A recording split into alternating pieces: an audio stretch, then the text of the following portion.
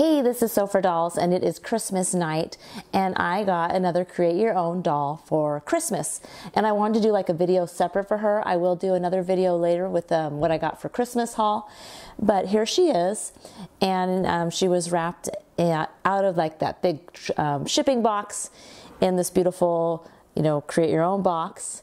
And her box on the bottom says, I'm not sure if it'll zoom in, but it says, Merry Christmas, Shauna. And let me show you the beautiful custom that I received. Ta-da! She is a dark-skinned Josefina with the medium brown hair, I believe. I don't think it's the darkest that there is.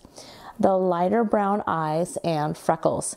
And I think that she is gorgeous. I can't remember the name of the outfit that she came wearing, but this one was my third favorite because the second favorite they no longer sell it, so it's been discontinued. But I'm going to take her out of the box in a second. I have to get a pair of scissors, but let me show you what accessories that she came with. So the accessories that this one came with, I ordered the tortoise little sunglasses for dolls. I really liked those. She has this little, I think it's like a neck little scarf wrap that goes around. I don't really know. I really wasn't into it. I'm not sure if I'll really use it, but this little thing, and it has like Velcro. There is this cute little purse, and you can put little something inside.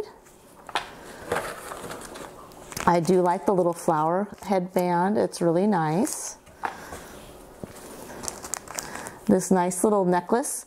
This one has like a turquoisey greenish beads, and then this jewel in the center, which is like a purple and kind of marbleized, really pretty. There is a certificate for a shirt, customize, and on the back side I think it's a certificate for 3 months of an American Girl magazine.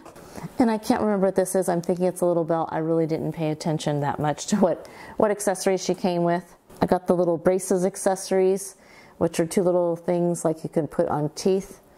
I'm not that excited about braces. And those are the accessories. I'm going to get a pair of scissors and take her out of the box. And now the best part of the video is taking her out of the box. I just clipped that one on her wrist, and I'm going to clip this other side. Hopefully there's nothing wrong with her. I think I just took the rubber bands from around her feet off. From the looking at her, she looks wonderful. So hopefully she's as good as she looks, and I don't find anything wrong with her because I am really excited about her. Okay. And I did get her ears pierced also. I might have forgotten to mention. Yes. Here is the beautiful girl. And the time to take off that headpiece, the little hairnet, and loosen those curls. This is my first time with this wig, and I'm really excited about it. Again, nervous to find any flaws. I really don't. I'm hoping everything is great with her. She looks, from what I can tell right now, but I'm not doing a real big inspection on her, she looks beautiful. I may have to brush out that curl a little. But look at the bounciness. They're so pretty.